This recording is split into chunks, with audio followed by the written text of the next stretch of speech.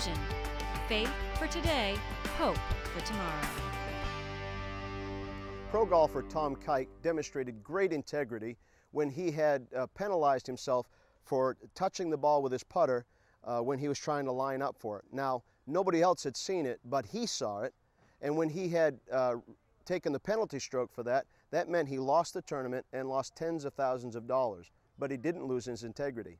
You see, here at the Bangor Municipal Golf Course, there are no guys with white and black striped shirts going up and down the fairways as referees, making sure that you have the right score.